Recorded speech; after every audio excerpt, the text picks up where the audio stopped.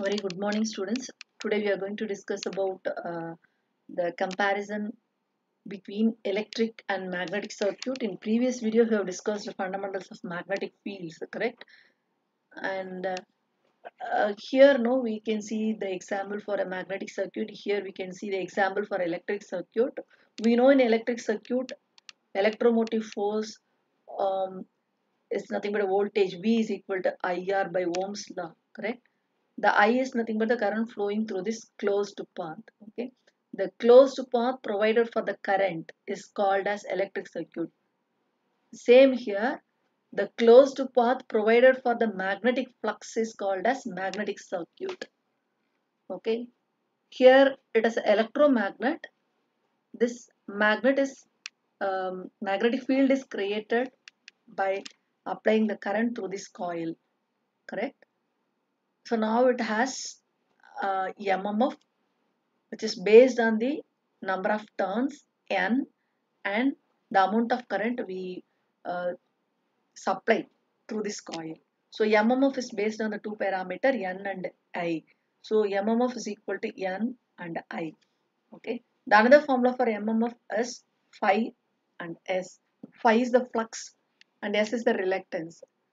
So now the flux is analogous to current and reluctance is analogous to the resistance in the electric circuit, and electromotive force is analogous to the magnetomotive force in the magnetic circuit, correct? Then in electric circuit, as I already told, see here V is equal to IR. Here MMF is equal to phi into S. MMF is analogous to EMF and current is analogous to the flux and resistance is analogous to the reluctance. You know what is resistance, which opposes the current. Here reluctance, which opposes the flux. Okay. Then some of the similarities we can see here. As I already told, um, closed path for the magnetic flux is magnetic circuit. Closed path for the electric current is called electric circuit. Flux, which is analogous to the current, correct? So we know V is equal to IR, correct? From this, I is equal to V by R, voltage by resistance. Similarly, here MMF is equal to, as I already told, flux multiplied by reluctance. Now, reluctance is MMF by flux. Flux is equal to MMF by reluctance. Okay, so flux, which is analogous to the current here, okay, and MMF is analogous to EMF. Reluctance, so as I have told, S is similar to resistor. The formula for resistance R is equal to rho L by A.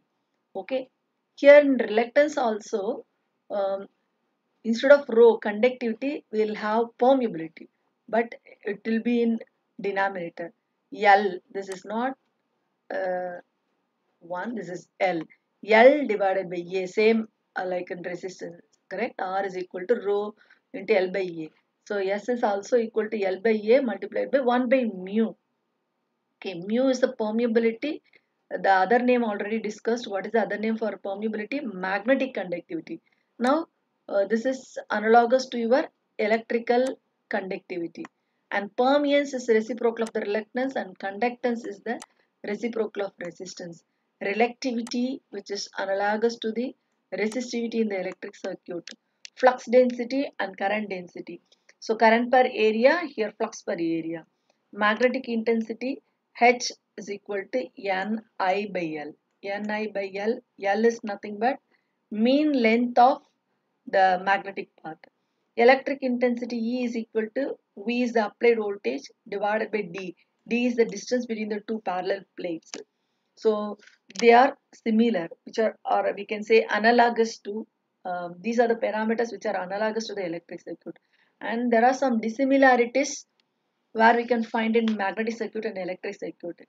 Here, no, very interesting thing is, here the current will be flowing in.